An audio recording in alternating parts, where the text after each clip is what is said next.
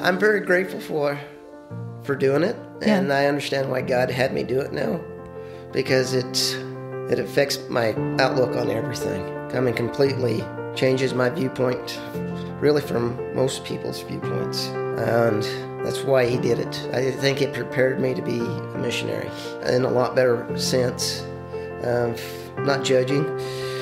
Yeah, everything I learned, the way I look at stuff's different, and it is so I can go out and be a better missionary. Welcome to The Human Experience. I'm Jennifer Peterkin, and this is episode 36, Cody's story. Cody is what he calls a missionary to missionaries. While he's been on this journey for more than a couple of years, Cody didn't start out as a missionary.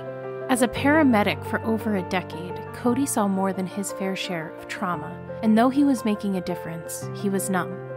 When his family encouraged him to go on a missions trip, that was the last thing he wanted to do. But after going, he realized his renewed purpose. Now, Cody works independently, helping small organizations, individual missionaries, and orphans. This episode was recorded in Brasov, Romania, where Cody was serving at the time. Please note that names have been changed in this episode to protect the identity of those involved. A brief content warning before we begin: this episode contains conversations around death, drug use, and trauma. You do work for missionaries. Yes. You are a missionary that helps other missionaries. Yes. Okay, so what does that mean? I explain it to people as I'm a missionary to missionaries and a missionary to orphanages. So God provides me with people that need help, and I go there. It's kind of like, that's how I came over to here even. I was in Papua New Guinea as a missionary, but then with all the COVID stuff that was going on, I didn't make it back. So I was like, okay, God, where do you want me to go? And he opened up Romania. I started checking other places, but none of those were, they were like, oh no, COVID, we're not sending anybody anywhere. So I was like, okay, God, what do you want me to do? Where do you want to send me? Because God doesn't care if there's COVID or not. When he sends you out, he sends you out. Sure. He always opens a way. And I was like, okay, so where am I going? And my mom's best friend in junior high actually babysitted one of the missionaries that's over here. Oh, wow. And my mom's best friend was like, hey, I get you in contact with these people. Okay. I was like, okay. So I sent him an email, and then we went through all the paperwork and stuff. You have to do background checks because they deal with children and whatnot. Sure. Because you got to make sure you got good people coming. And so we get through all that, and then I ended up over here in Romania. So I helped them do some stuff, built a shed and some cabinets. And then my landlady was like, hey, we're putting a roof on an orphanage. Would you want to come help? I was like, well, yeah, that's right up my alley. That's what I'm supposed to do. So I started helping them put the roof on until my visa ran out. So how long have you been in Romania then? Oh, that one was 3 months. Last time was 6 months. And then my visa will run out in September. Okay, so you've been here for, over the course of a couple of years. Yeah, but technically probably a year together with just months. Yeah. Okay. So what happens when your visa's up? I don't know. I have no idea. Well, what happened last time? Last time I went home, I guess, the first time I was here and had the 3 months visa, I was like, well, I'm done in Romania, which never tell God you're done with something. That's just a joke. Yes, it is. So it ran out, and I actually went to Austria to help with a church there. And then with the visas and stuff, it's like, oh no, your visa's up. You'll have to pay a big fine if you don't get out of the country. So I got back to the States, did a few months back home, and then I was like, okay, where you want me to go now, God? Yeah. And he sent me back to here again, back to Romania. And I was like, okay. So I did the time last time, which is about 6 months, I would say. And got working on the roof again, helping out the people in the Roma village. But then I kind of felt like God was telling me to go to another church, because I was going to the same church that the same people we have. And I was like, well, okay. I kind of felt that way the first time. Yeah. But I was like, yeah, I'm comfortable, God. Another thing you don't tell God. So he sent me over to this other church, And when I got there, that turns out that's where, at the orphanage I'm helping, that's where some of those orphans go to church. And then there was another guy that orphanage was helping, who's a missionary, and he goes to that church. And I was like, okay, God, that's probably why you're trying to get me to go over there, because of this missionary. And, well, I met him at the orphanage anyhow, but I'll get back to that other one, 'cause that's a neat kind of story. He needed help building his house. So I was like, hey, that's what I do. I help missionaries build stuff. So then when I came back this time, that's what I did. Started helping him. But I just got back from Germany, as you know. And I was visiting some of my friends that I met in Papua New Guinea, and they're doing work at a house for mission groups that come in. It doesn't matter. They don't have just one mission group. I mean, it's multiple. They come rent a house. And it's, when I say house, it's like big, 200, 300 people can stay in it. Oh, wow. So they have convention stuff there. And I went to help them, and then they couldn't get the week off, so we couldn't go see Germany, which is all right. So just stayed there, helped them serve the other missionaries coming in. And the missionary that I'm helping here, which went to Germany, and he gave offer, said, hey, I could give you a ride to Germany, drop you off wherever. But I was like, I already have my plane ticket bought. He went to the exact same house I was at for his, yeah. I was looking at the paper, and I was like, oh, I know him. I'm helping to build his house. And then I met another guy there, and his brother's actually the pastor, one of the pastors here at the church I go to now. Okay. Wow. But yeah, I thought that was kind of cool that I met the preacher's brother. Yeah. And then the missionary that I was there. But I'm finding out that's what God does. He has a very good sense of humor. And, he gives you an interesting life if you just let go and let him take control. Yeah, if you're open to it. Yes, but it's kind of, you can't put stipulations. No, that's just true. Just go. Just let go. And learning to do that's pretty scary. Sure. You know, it's taking that first little baby step of faith, and then the next one, you kind of ease a little more out there. Because you're like, I don't know, God. But pretty soon you do enough of them, then next thing you know, you're moving to the other side of the world with 3 bags and no worries. Even though you know nobody. You know, that is what happens a lot of the time when you just open your mind and your heart and you just allow the doors to be open and to actually walk through them. So prior to Romania, you were in Papua New Guinea? Yes. Is that is that where you started this? Full-time missionary. Okay. Yeah, I started there in October of 2019. Okay. So I got to spend the first year of the COVID in the Papua New Guinea. What was that like? It was different. I went in there and it was, the world was normal. And then they started having COVID, but we didn't see anything. And all my friends there, Papua New Guinea, everybody there, if you're not black, you're white and you're a missionary. And it's just how it is. And everybody there, you're either a white plus skin or a black plus skin. Is how they refer to everybody. I really love the country because it's not about race. It's just, that's what it is. And people move on. And they're like, well, none of us are getting it. It must just be a white person disease. And we're like, no, that's not how viruses work. But like I said, nobody was getting it. Or if they weren't testing. And the ones that got it really never noticed because they have really bad pandemics there. Typhoid, malaria. And I don't mean to downgrade COVID by no means, but yeah, but there's a lot of difference between dengue fever, that type of stuff versus what the majority of the people that had COVID's, type of thing. But yeah, so that one was pretty interesting because then they shut everything down. And then we got the missionaries, we gathered up everybody, and then they actually rented a big plane and flew everybody out. The missionaries that weren't going to stay because it was the last plane out of Papua New Guinea. And we had no idea when it was coming back again. So that was a little strange, sitting there watching that jet leave, knowing I don't know when I'm going to get home again. But yeah, so that was a little bit strange. And then I worked in the clinic as a paramedic, and we were expecting a huge death rate when it first came out, and didn't see anything. So they cut me loose and let me go to the jungle to go build houses. Okay. And put in solar systems for missionaries. So I went and got to do that for the last bit. First 8 months I was in the clinic. After that, I went out. Mm-hmm. How long did they stay shut down? About a year, roughly. I think they started coming back, well, I wouldn't say a year, 6 months before the next plane came back. Okay. You knew the right people or had enough money Sure. you could get in and out. But actual just airlines was shut, I think, for 6-7 months, something like that. Yeah, it's a very strange time, especially for stuff like that, where things were just, people were being shut down, locked out. It was, a lot of us have never experienced anything like that before. Yeah, that one was strange.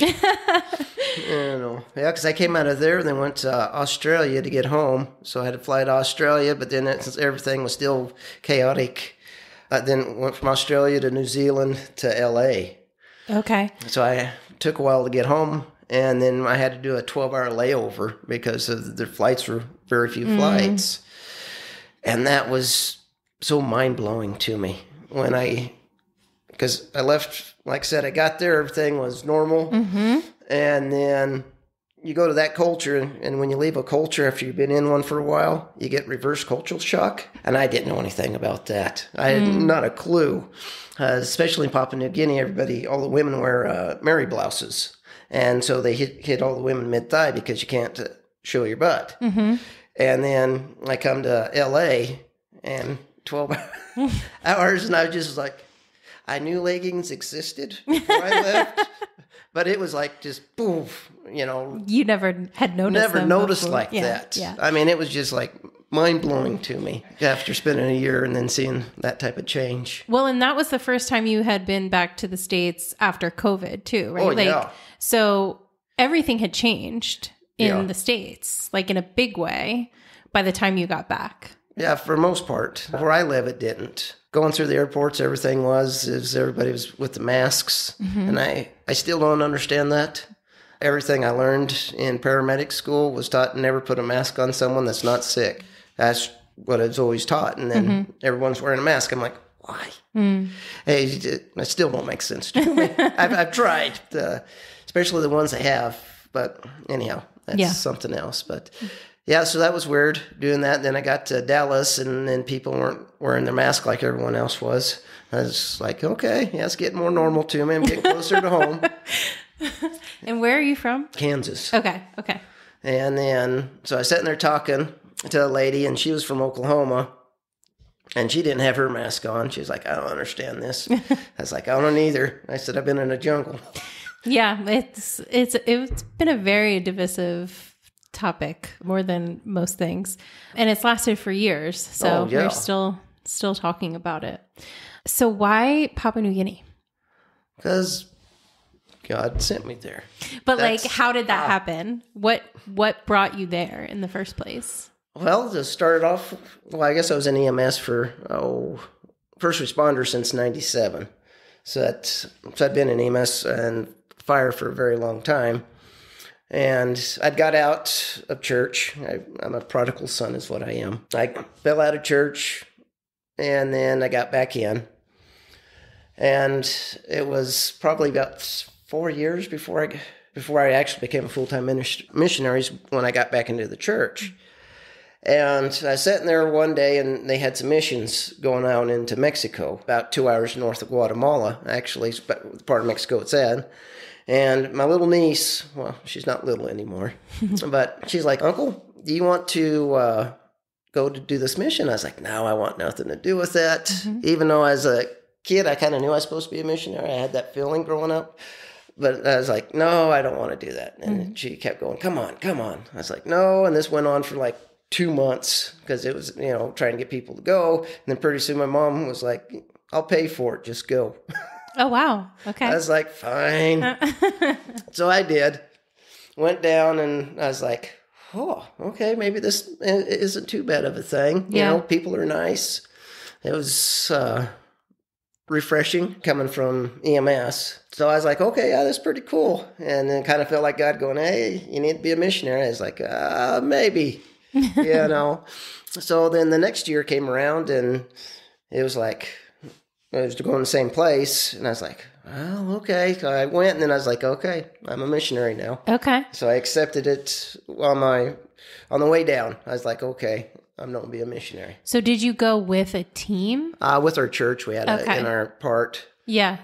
So went down with that, and then I was like, okay, when I come back, I'll start trying to find a place to go with. And when I got back, I started looking, and I checked with everybody, and well, I say everybody, I don't know. I mean, I checked with a lot of different outfits, and none of them were working. And it was like, hey, yeah, we interviewed, but then it didn't happen. And then interview didn't happen. Yeah. And then got in with this one I went to Papua New Guinea with, and it was like a superhighway. Just all the doors flew open. And I was like, okay, because I'm learning when God wants you somewhere, he just opens up all your doors, and away you go. That's why I said it doesn't matter if COVID's here or not. God wants you to go somewhere, you'll go. And that's what this was. So he opened up all the doors, went straight through. Like I said, I was a paramedic, and then I got on the field within 6 months. And they're like, that's never happened before. It only takes a year and a half to get your licenses, everything like that. But they said, boom. Yeah. And it got me there just in time for COVID, because all the other people were leaving. Most of our medical people all stayed, but they were just needing somebody to come in and fill in other spots, because I was carpenter, that type of stuff. So I filled in a lot of spots that the other guy had left and went home. Okay, so you didn't go there to be a medical missionary. Sorta. Well, I thought when I went over, I was going to be more in construction, and then when they needed help as EMS, medical, I'd do medical. Mm-hmm. I got there, they thought I was there for medical, and then I'd do occasional construction. Okay, gotcha. And that's how that happened. So most of the first 8 months, I was all medical. Okay. With a couple of trips out for construction. And this was with a specific organization? Mm-hmm. It was with Ethnos. Okay. 360. And are you still with them, or No, are you independent? I'm independent now. Okay. Yeah, no. Which the missionaries, I really like the Ethnos missionaries. They're good people. Yeah. And all. And then their actual purpose in Papua New Guinea is to go into the tribes, learn the language, turn it into a written language, teach them how to read and write in their language, and then translate the Bible into it. Okay. So they actually get the Word of God in their own language, which is really important, because you start getting language barriers. And so, what they do is really important. Yeah. And all. So when did you decide to break with them and kind of do your own thing? When I came home from Papua New Guinea. Okay. That's when I was like, I can't go back there with all the COVID restrictions and everything, because it's like I can't in a good faith do what they want me to. Mm-hmm. And it was the politicians. Yeah, that whole thing, it's wrong to me, so I didn't do it. Okay. That's, my community didn't do it. Mm-hmm. So it's normal where I was at, no one ever, if you've seen someone in a mask, it's like, what's wrong with them? Mm. But if you want to wear one, wear one. I don't care. It's your business. But yeah.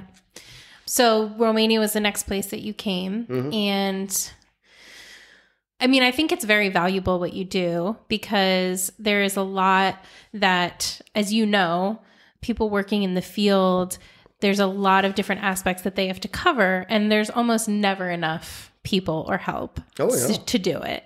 So the idea of just being somebody that supports them and whatever they're doing, like I've heard your name as I've been here, just like in all of the different things that you've been involved with. So yeah, like where did that idea come from to just like be a support for missionaries in that way? When God said be a missionary, be a missionary to missionaries. The orphans, those are the two big ones he just laid on my heart.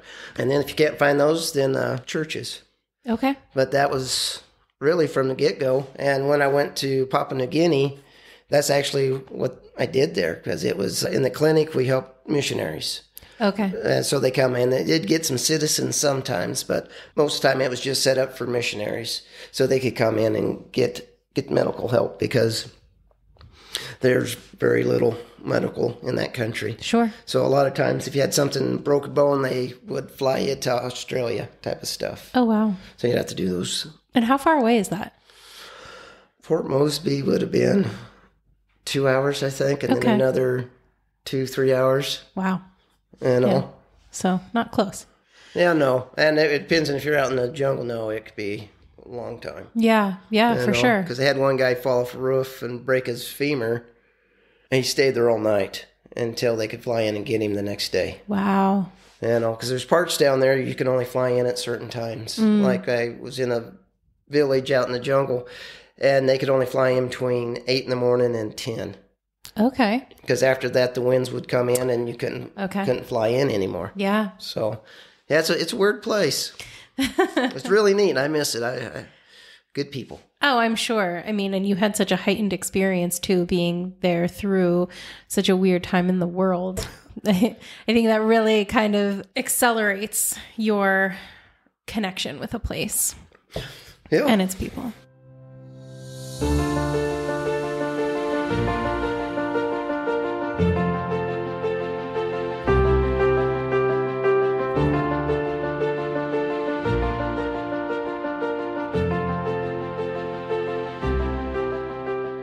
So you were a paramedic for years before you did this, and now you're doing construction. Mm-hmm. How did you get into construction?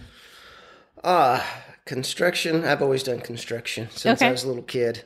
Was that like your dad or? It's because I have 2 older brothers and we'd tear stuff up and we'd have to fix it before Mom got home. Okay, well, there you go. That's one way. And if she didn't notice it, then we knew we did a good job. There you go. Or she was just being kind. One of the two. Yeah, my grandpa did some construction, but most of us just grew up building stuff. When you live on a farm and ranch, I mean, that's what you do. You just go out and build and whatnot. It's a necessity, almost. Sure. That makes sense. So why did you become a paramedic? Because God has a sense of humor. That's it. I didn't want anything to do with EMS. Nothing. Really? No, when I was growing up, I wanted to be a fireman only. Okay. And I actually wanted to be a forest fighter. To jump out. Wow, yeah. But they don't have any of that in Kansas, so that didn't happen. So when I graduated school, I got into college just for normal house firefighting. So fire science is what I went and got my degree in. But yeah, I wanted nothing to do with EMS at all. I'd be in a house fire and come out and I see EMS sitting in the ambulance outside. And I'm like, what is wrong with those people? Why would you be out there when you could be in this burning house? That doesn't make sense to me. It didn't. It was just like, why would you do that? So what is fire science in school? It's teaches you fire, like legal class. So you go in and learn all your fire code, stuff like that. Okay. Then you'll go into construction and different ways of looking at buildings. Okay. So whenever you go in, like a lot of people, they'll stick you in a room and they shut the door and they think they're locked in or whatnot. No. A wall is only a door that hasn't been opened. So is a floor, so is a roof. Yeah. But once you understand that house that's constructed, then it's really not that big of a deal to knock a hole in the wall and walk through it. But it's getting the concept. First house fire I was in, we had a big part of the floor collapsed, and we're trying to get around in, and I was like, well, that's there, and we can't, walk into that room. And then the fireman that I was with, well, he just, knocked a hole in the wall and walked through, and I was like, oh, yeah. It's very obvious thinking about it. Yeah. But unless you actually do it firsthand. Sure. I mean, it's very intimidating. Yeah. To be in that kind of situation and to know exactly what to do and what's still safe to do, I guess. That's why they don't let rookies by themselves. Yeah. They send them in with other people. That's good. Yes, it is. No, that's really interesting. My dad is a fire protection engineer. Okay. So he does all the codes, life safety, all of that. And he works for an architectural firm and signs off in the different stages as they are building to make sure everything's up to code. And he was a volunteer fireman when he was in his early 20s. So when you're like, I went to school for fire science, I was like, I know what he did, but I had never heard that before. So that's very fascinating. So you went to school for fire science. You wanted to be a forest fighter, firefighter. So then how do you transition into being a paramedic? Well, I got done up there and I moved home, and then the fire department in Oklahoma was going to be hiring. So, and you knew a year in advance that they're going to be hiring, so you start putting in your applications. And I was like, well, I got my 2-year degree in fire science, but I really need to get my EMT because a lot of fire departments are going that way. And this is back in '01, or this is back in 2000, actually. And I was like, okay, I don't want anything to do with it, but if it can get me the job, then I'll do it. So I started going to school, and I got my EMT, and I got done with it, right at the first of '01. I don't know, January, February, I went to boards, got my EMT. But when I was there, I was actually working on ranch as a ranch hand. And that's how I was paying to go to school because there's no paid fire departments where I was at. Mm-hmm. It's all volunteer, which I'm still on that volunteer fire department. Oh, wow. And all. But so I was going to school, got that, and then I was filling up one night after I got home from the ranch I was working on, and the ambulance drove up, and the director, she got out, and she said, well, you don't come pick up your pager. I was like, I don't want a pager. I don't want nothing to do with it. And then she said, don't make me talk to your mom. Yeah, see, I'm from a small town. I'm in a little bitty small town. She's like, I will get your mom. I was like, fine. And it was paid volunteer. So for like 16, 12-hour shifts, you got $200. Wow. Yeah. And I was like, ooh, that's a lot of money. Yeah, not joking. I believe you. It's way back when, and ranch hands didn't get paid much. Mm-hmm. So I was like, fine, I'll do it. And it'll get me some experience. So whenever I go down, to try to get on the other fire department. So I was like, all right, so I'll get some experience, that type of stuff. And then we're going through it, and my first few months in EMS is really rough. My first 6 people that died on me I knew since I was a little kid. Bus drivers, people I delivered medicine to. That was a small town. Yeah. And then I remember finally it was my 7th person that died on me. I didn't know him. And I was like, thank you, God. Yeah. I was like excited I didn't know somebody. But not in a mean way. I mean, I'm sorry for the lady. No, I completely understand. Yeah. But it was just such a relief not knowing them. And so I was like, I really don't like this, God. It's not for me. And then one day we went out, and this was getting close to going down and testing for the fire department that I was trying to get on. This was like a month and a half before then. So I went in on this call, and like I said, I was just an EMT, and then my paramedic I was with, it was a diabetic call. And the husband came out, and they'd been married like 70 years. Wow. And he was just bawling, terrified. My wife's dying. He's just crying. And so we go in. I got the suction, so I'm cleaning out the airway. And I'm nervous because, I'm a brand new EMT. I was like, oh, they're dying, that type of thing. And my paramedic, been around forever. And they're just like, yeah, whatever. Just walking in. And started an IV, pushed D50, and boom, the lady woke up. Wow. Yeah, that's what D50 does. Now they're changing stuff now. That was, a long time ago. Okay. But yeah, they're starting to change exactly how do you start giving sugar because you don't want to wake them up that quick. Okay. So she woke up, and now this old guy was now bawling because his wife's alive. Mm-hmm. And he's hugging on us, snotting on us because, he's just, everything's flowing. And I was like, okay, God, maybe this is cool. maybe I can do this. Yeah. And so I got to thinking on it, and then, I made a deal with God. That's a dangerous thing to do. So I said, God, if you want me to be a paramedic, fine. You'll have to pay for everything. But I really want to be a fireman. So I don't know how to figure this out, so I'll do it this way. God, let me pass the physical, because at the time I was 22. I mean, I was in excellent shape because you had to be able to run up 10 flights of stairs and back down carrying something in like 2 minutes. Okay. Yeah, so I was in shape. So I was like, God, please let me pass the physical and then let me fill the written. Well, you can't outsmart God. Because, the written is don't be nothing. I have a college degree. I'm in it, that type of thing. And I'm sure God just laughed when I said it. But I said, okay, just let me fill the written. So, and if you do, then I know I'm supposed to be a paramedic. So the day of the test came, and I went and passed the physical, no problem. I mean, like I said, I was in excellent shape. And then went back and then took the test like a week or two later. Went in. It was the easiest test I'd ever taken my whole entire life. I mean, it was simple. An 8th grader education would pass this thing. It was, if you have a gear turning this way, which way does this gear go?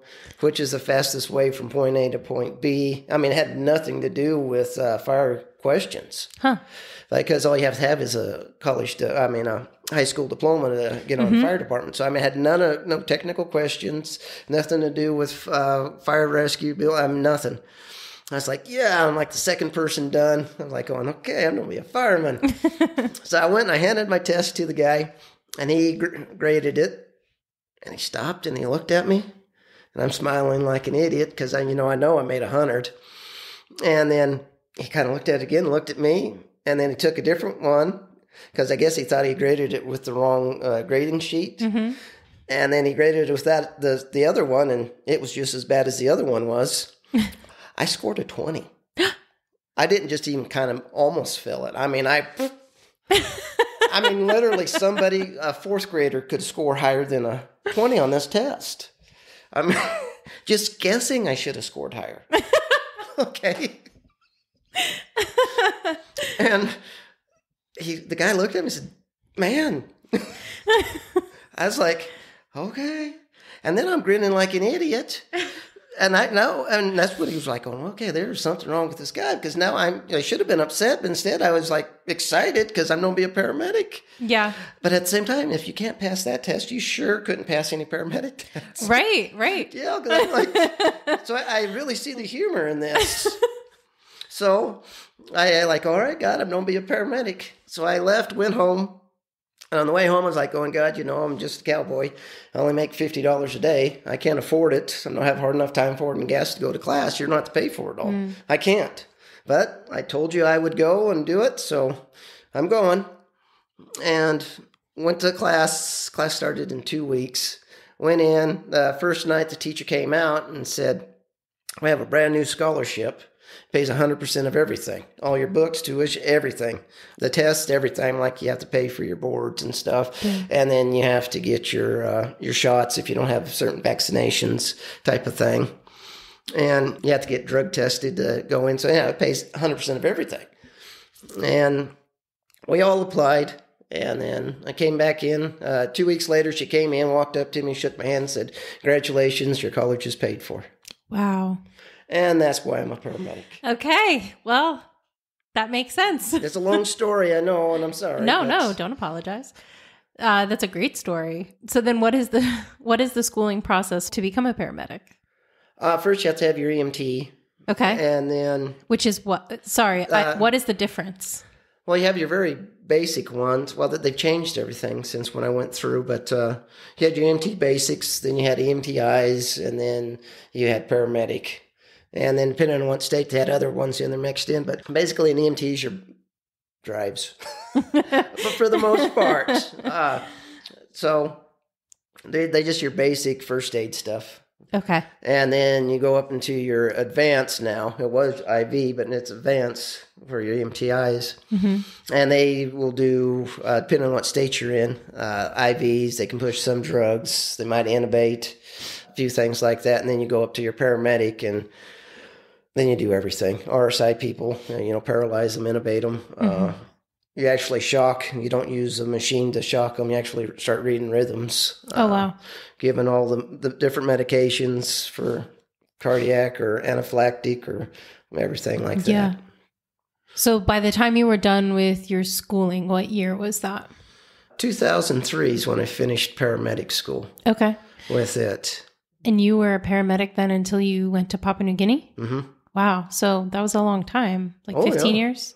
As a paramedic, yeah, because it's 2019, and I was paramedic in Papua New Guinea, so... Oh, well, yeah, so even 17 longer.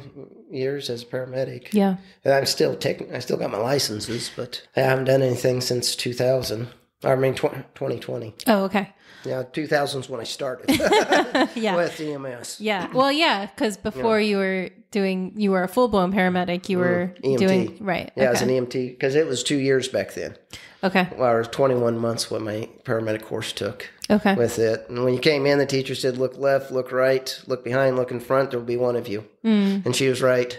Really? Mm-hmm.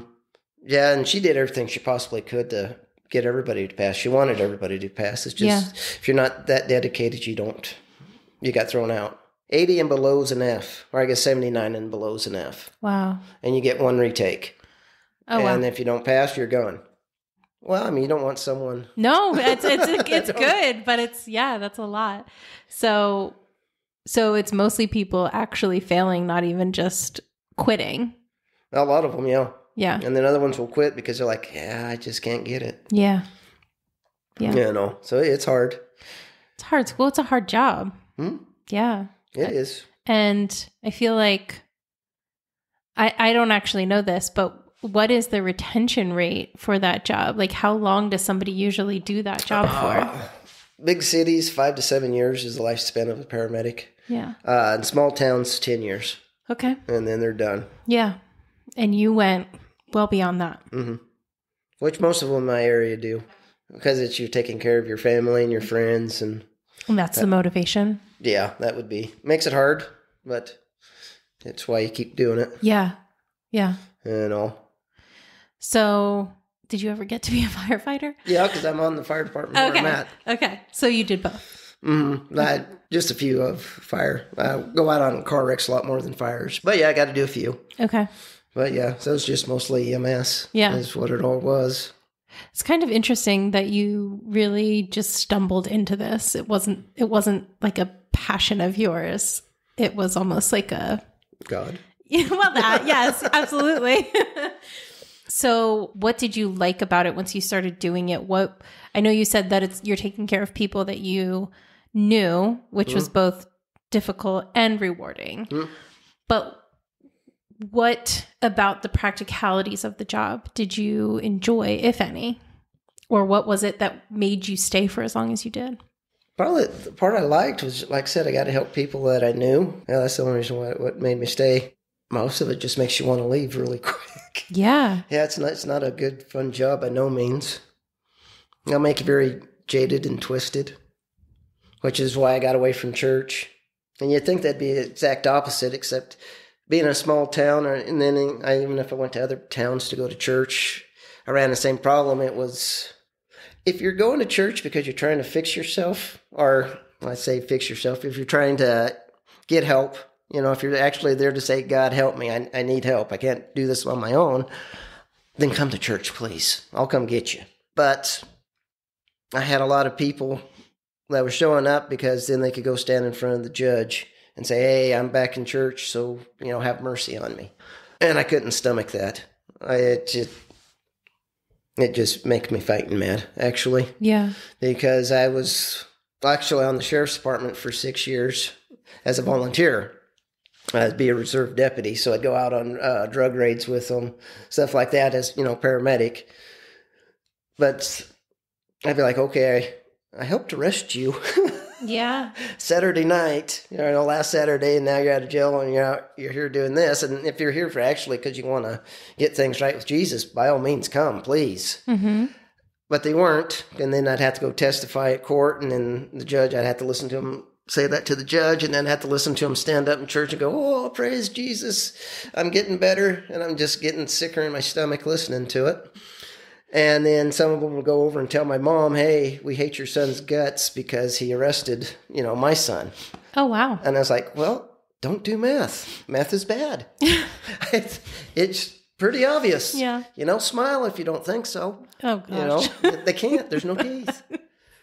So, I was having a hard time with church with all that because I was having to see those people on the ambulance and then go listen to them lie at church and then go hear it at court. And I'm like going, oh, I can't take this anymore, God.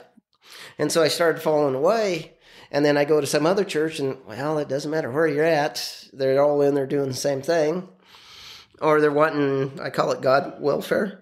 Mm-hmm. They show up to church, hey, I can't pay my gas bill. I can't pay my light, my rent. Can you give me money? Mm. And people just hand them money. And I'm like going, no, why don't you just go buy them their meth and then tell them to pay their own bill?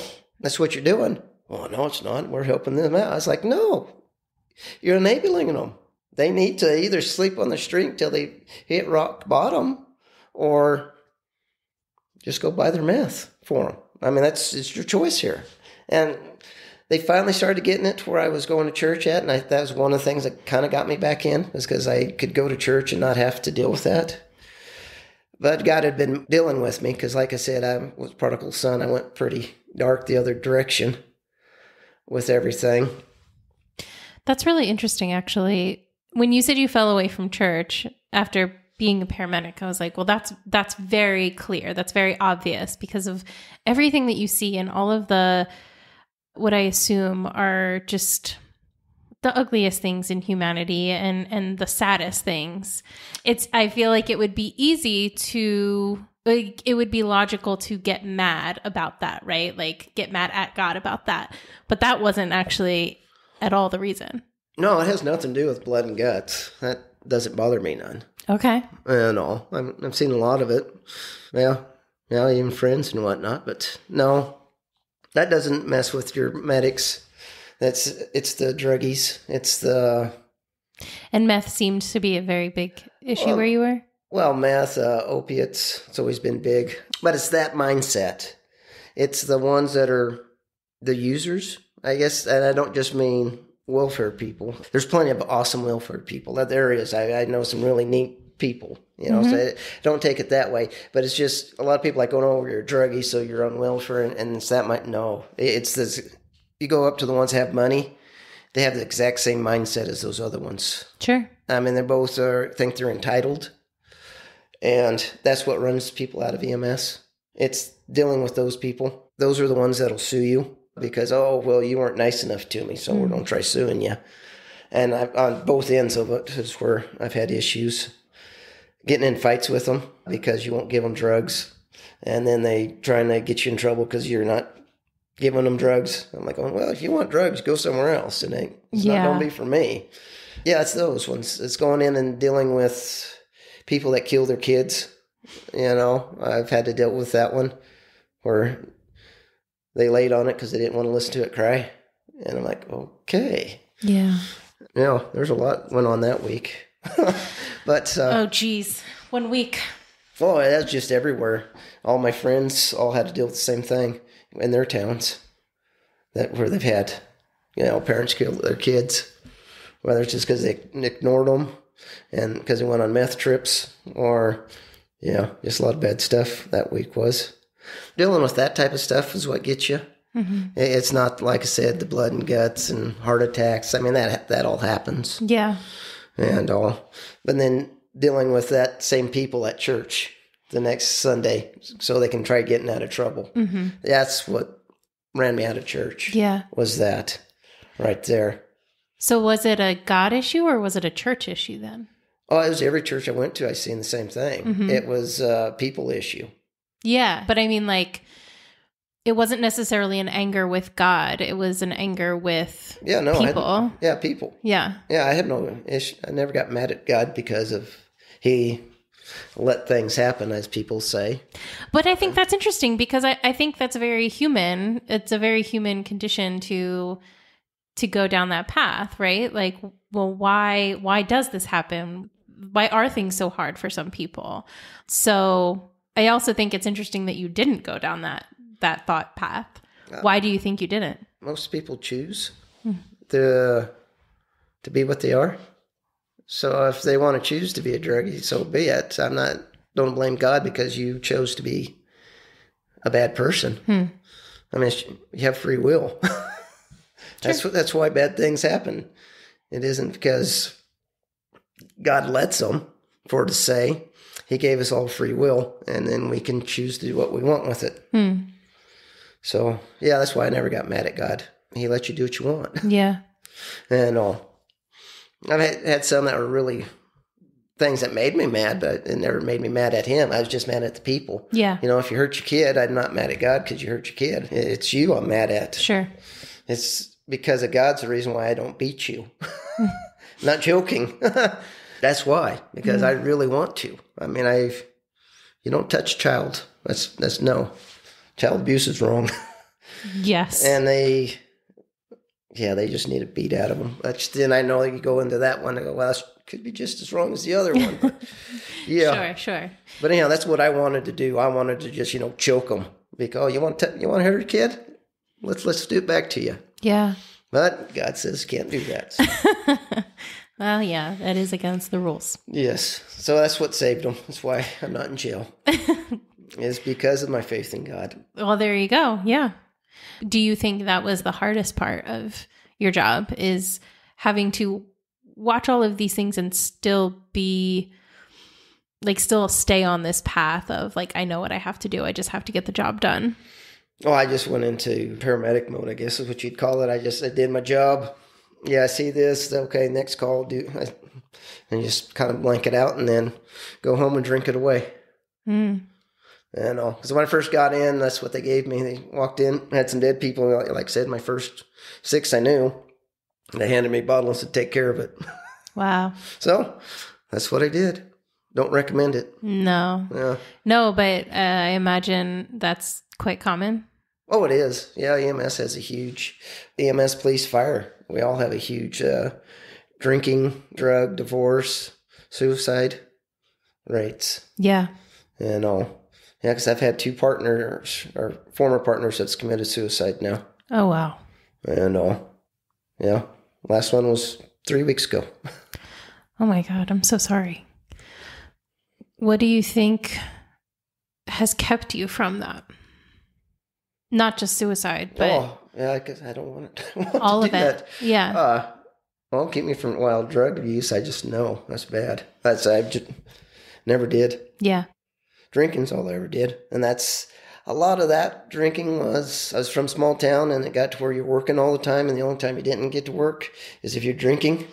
Sure. So I actually got to where I'd keep beer in the refrigerator just to pop it whenever the phone rang.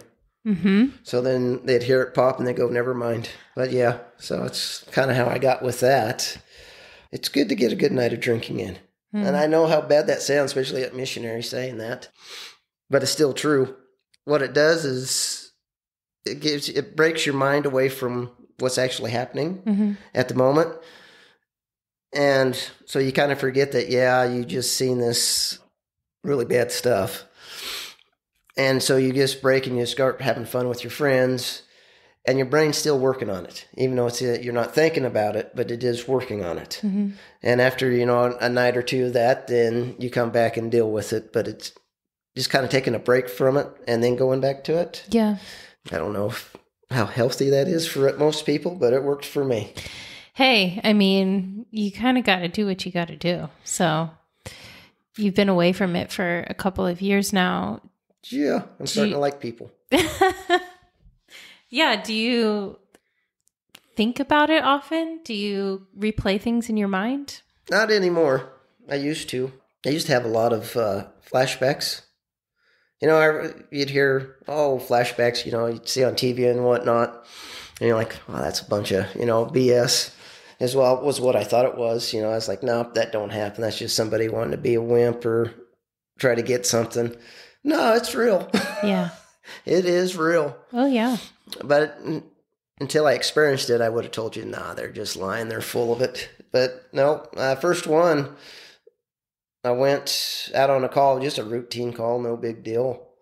A guy just had a heart attack, fell against his house, and it was done. I mean, good way to go. I mean, when I go, I hope I go that way. Yeah. And then I was back, and I was eating with my family at the restaurant, and all of a sudden I wasn't sitting in the restaurant anymore. And that was that dead guy, and I'm smelling everything, hearing everything, looking at him. And then I snapped back out of it, and I was like, what just, happened? Yeah. Yeah, no. So, I started having those. Those about 5 6 years in is when I really started seeing the ghosts, is the way that how I describe it. It was, you go down any street, and I'm like, okay, I got a dead guy in that house, a dead woman there. Someone died right here. And it's just all this stuff, and it's all adding up. And everywhere I go, doesn't matter where I go, I see it all. And then flashbacks. My nephew, he was real little at the time. He's like, where do you go? And I didn't even realize that he noticed that I just kind of checked out. Wow. Yeah. I was like, and because then I was like, well, places I don't want to. So when I told him, he's like, okay. But So all this was going on, and I was like, oh, God, I can't take this anymore. I'm trying everything. I can't, you got to fix these issues. I can't take seeing the dead anymore like I was. Because like I said, they were friends. They were people that, for the most part. And then the last one died on me was Big John. I call him Big John because he was almost 7 foot. Wow. Massive. And yes, he actually did work in a coal mine for a little while. Oh, my. Yes. Saw great humor in that. Well, he had a heart attack. And we got him back, and he just kept going. He actually had pulmonary embolism, what did him in. And he's actually a neat guy. He just got to know the Lord 3 years before he died, and he goes to church with me, or he did. Mm-hmm. So anyhow, he died, and kept getting him back. And then the last time he got back, he just reached and really just grabbed the hand and just wouldn't let go. And then he died. And then, again, like we got, flat lines, that whole thing. But yeah, we called it. And I was like, oh, God. It's 3 weeks later. I'm like, I'm getting all this stuff. You got to do something about this. And so I had a dream, I guess. I don't know what you'd call it, if it was a dream or what. But that night, I was hurting really bad with all the stuff up there. I was like, God, you got to fix this. You just got to do it. And so I went to sleep, and then I woke up in a green field. And the sun was on me. There's a nice tree. It was all bright. I say bright, but just very clear. I guess it wasn't a dream where it's kind of like, like fuzzy around the yeah, edges. no, this is crystal clear. Everything was crystal clear. Had a light breeze. I felt the sun on my skin, walking through the grass. And I came up to a ravine, and I looked down in the ravine, and I go to step down in there, and I kind of got cold feeling. And then it was like, you don't belong there. Get back up on top. So I didn't walk very far in, but so then I turned around and walked back to the top. And I looked in the distance, and a mist was coming, like this fog was rolling in. And it stopped at the bottom, right where I was headed. And all these figures started coming at me. And they all came out, and I started looking at them, and more were coming out, and more were coming out, and more was coming out. And I was looking at them all, and, well, they all were my dead. They was all my ghosts. Wow. Every one of them. Just like how I found them. If they were ripped apart, that's what I seen. Or if they just died of a heart attack, that's what I seen. I seen them exactly how I saw them the last time. And then in the distance, this big figure was coming through. And it was like a foot taller than everybody else. Came out, and it was Big John. And he came out, and he called me by name and said, why'd I die? So I explained to him why he died. And then he said, we just want to thank you. I was like, you're welcome. And then there's still more figures in the mist I couldn't see. But then all these figures just all kind of looked at me, and then they all went back in. And they rolled away, and I woke up. And I was like, whoa, what was that? To this day, I don't know if I could tell you if it was a dream, if it was vision. I don't know. Yeah. It wasn't normal by no means. But I learned later on that the figures in the mist that I didn't see faces to, that was my future dead. And I put a lot more faces to those. But after that night, I never had a problem with the ghosts again. Wow. It was just... came in, they said thank you, and that was it. That's pretty amazing. Oh, it was something. So I don't know what you'd call it or anything about it, but that's what happened. I'd call it a miracle, because brain trauma is hard. Yeah. Triggers are hard. Yeah, I've had vets come and talk to me, on the ambulance. And I, by no means I do not understand what it is to get shot at, because I've never been on a battlefield. But they open up and start talking to me. And I think they do that because we do have some things in common. Yeah. But more than that, it's not a story. And so many times you talk to people you talk to a paramedic, what's the worst thing you ever saw? Well, I'm like, well, Depends on the person. Dead children or your dead friends, or what do you want? Or, somebody, selling somebody. I mean, pick your choice. Which one's worse to you? And it's not just a story. This is my life. It's what I am. And the same thing with those veterans that see bad stuff.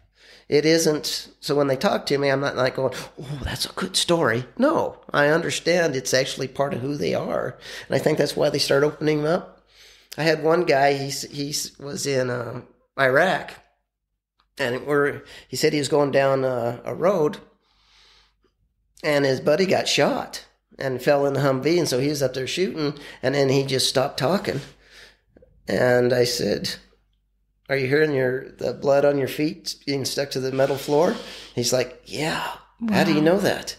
I said, because it happens in the ambulance. Because you walk around, and he's like, oh. Wow. So it's stuff like that. That's why, and because it wasn't just a story that he was telling me. He understood then that I knew what he meant. Yeah. You'd been there. Kind of, but not, Not there, but you could understand where his mind was. Mm-hmm. And it's so complex. It's such a complex thing. And if you haven't experienced it, it can be really difficult to communicate how visceral it is. Yeah. You hear it, you see it, you smell it. And every time you hear that same kind of sound, you're like, oh. Yeah, sure. Until you accept it. I guess that's really the biggest part about trauma. You accept that it happened. And that's far easier said than done. Oh, absolutely. Very much so. So anecdotally, what is, after being in this profession for so long, what is something, or what are things that you would never do after working in the field that you did for so long as an emergency responder? Oh, just in general things I wouldn't do? Yeah, just things that people... Okay, thank you. Cocaine? No, it's all bad. No. Everyday things. Are there things that we do as the general public without this knowledge that just is kind of that's really stupid? Why would if you knew what I knew, you wouldn't be doing that? No? Nah, death's coming for you, one way or the other. It's just a matter of when and where. Okay. That's a big lesson I learned. Yeah. I body bagged people that fell down and hit their head, just tripped, because they ate ravioli, because they had a banana, minor stuff or people that just fell out of a chair. People only think they're in danger when they see something close, that car got close to me. So I'm like, oh, it scared you. Every time you eat, it's just as dangerous as that car was, because that's why everyone's taught, had the Heimlich. If choking wasn't a big deal, we wouldn't teach people how to stop choking. But no one ever thinks about that. So eat your peanut, Yeah. Just remember that if you get it down without choking to death, it wasn't your That's day. A victory. Yeah. That's a very interesting perspective. Yeah. I do appreciate that. Pretty much anying You're could really kill you. You're staring at the peanuts now. My computer's blocking them, so I'm just going to leave them alone forever. No more peanuts. No, that's very, very interesting perspective. But I do appreciate, yes, don't do meth or cocaine. Yeah. Thank you. Yeah, because see, I've seen enough things on the ambulance that I should have died, but I didn't. Yeah. And, other people should have died and they didn't. So, it's all about whether or not God's ready to take you home. Yeah. And that is a big thing that helped me out on the ambulance, too, is knowing that I don't save lives. God saves lives. He just lets me save the ones he wants to stay, and he takes the rest. Yeah. That was an important realization for me.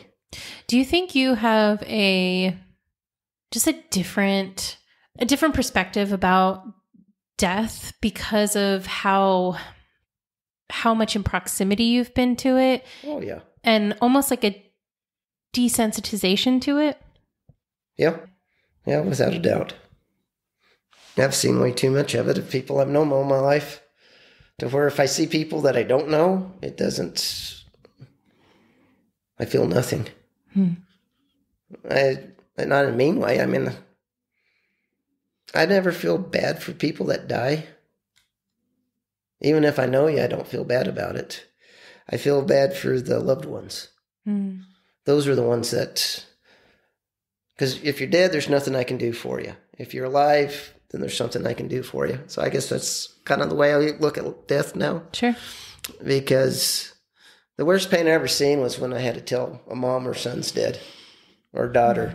That's horrible. Yeah. And that bothers me. Putting that kid in a body bag doesn't bother me. Looking the mom in the eye and telling her that. Yeah. That rips me open. Wow. That's a very interesting distinction, but I think important to acknowledge. Yeah, because at a certain point, it just becomes about the motion, right? For the person that's actually dead. Mm-hmm. But the person that's living in their stead is now affected in a way that their lives are changed forever. Yep. I guess that's the way it is. Yeah.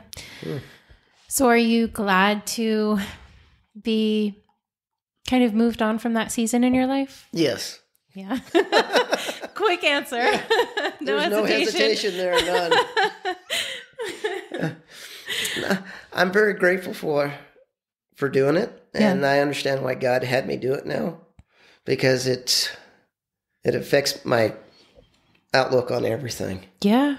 I mean, completely changes my viewpoint, really from most people's viewpoints. And that's why he did it. I think it prepared me to be a missionary in a lot better sense of not judging. Learned not to judge going through EMS, even though that first part of, with the druggies and whatnot. But when I got back to church, learning some of that. I still don't agree if you're just going to church because you're trying to get free stuff. No. But I think that's a righteous anger. Yeah, everything I learned, the way I look at stuff's different. And it is so I can go out and be a better missionary. Because you go to a different culture, you have to understand there's more than one way of doing something. Yeah. And EMS taught me that in a lot of ways. I mean, and then dealing with different people's emotions in different ways. Because if I'm in Papua New Guinea and someone dies or gets hurt, I mean, they have a totally different realm of emotions than if, say, I'm here in Romania. Yeah. And before, I would have only looked at it from an American point of view. And now, seeing enough people's reactions in different ways, I'm more open to, okay, this is how you do it. It's all right. And this is how you do it. It's all right. Yeah. In certain things. Sure. Not everything's universal. No. No. I was getting pretty new agey sounding right there, so I wanted to... You're fine. But no, I think it is, your past experiences should inform your future and your present and your future. And you should be able to apply what you've gone through and what you've learned through your life. I feel like that's when you're doing it right. You're learning as you grow and move forward. So, yeah. That's why so many people, I never understood why someone would say, well, if I would have known this, I wouldn't have done that. Well, that's horrible. Because if you wouldn't have done that, you wouldn't have known this to tell yourself you didn't know that. Well, that's true. It is a very circular argument there. Well, it's to the point that if you change your past, you effectively commit suicide to your present. And that's horrible. I mean, you want to use that past experiences, so changing them is just always a horrible thing. And I don't understand why people want to do that. That doesn't make sense to me.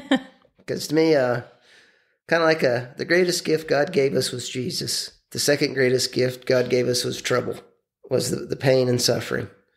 And a lot of people don't grasp that concept, but it's because of trouble, pain, suffering, however, you learn what is beautiful in life.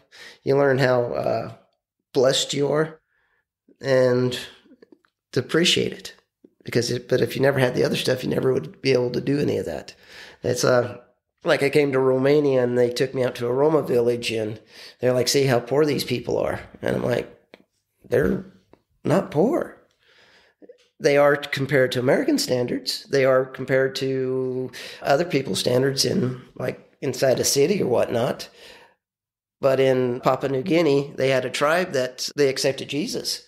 And they asked them, what do you think heaven's going to be like? So they went out and they talked for a long time. Now these people live in grass huts. They can't afford shoes. They have one pair of shorts. And I mean, that's it. I mean, you're rich if you have like 2 or 3 shirts, you know.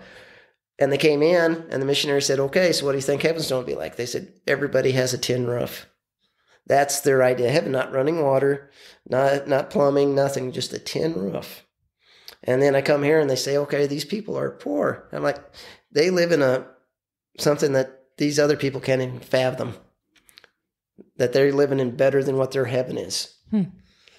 It's perspective. Sure.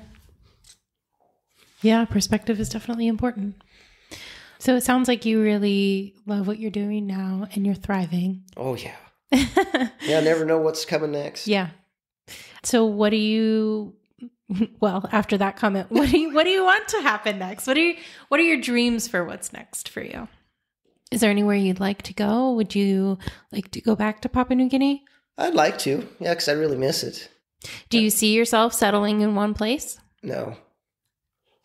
Nope. And it's kind of like when I go home, I can't leave America fast enough. It's not home anymore. And it's kind of... When I lived in Papua New Guinea, I'd go out in the jungle and come back, and then I'd be at my house that I had in an area, and I'm like, oh, I'm home. I'm like, I felt home. In Romania, I come back to Romania, and I have that, I feel home. And then I go to the States, I'm like, I don't belong here. I don't belong here. Yeah. And so I've learned that home is wherever God has me.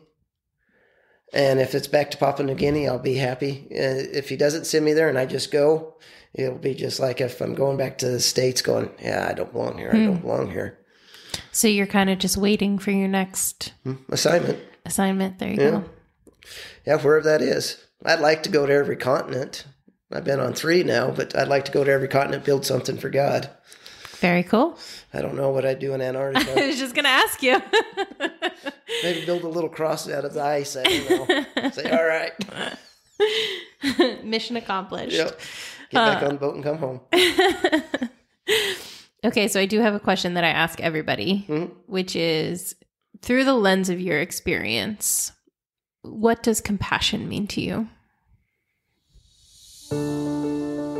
Caring more about someone else than yourself, which I had compassion, love, but that's it.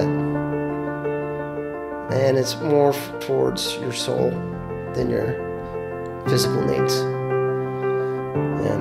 Because I've found that stuff doesn't mean anything. It has no value whatsoever. You're merely holding on to something until you can give it to someone else. But loving someone enough to tell them about Jesus, that's compassion, because you're taking care of something that's eternal, that will carry on, that actually matters, because the Bible says build your treasures in heaven, not on earth, and that's what you're doing there. That'd be my compassion.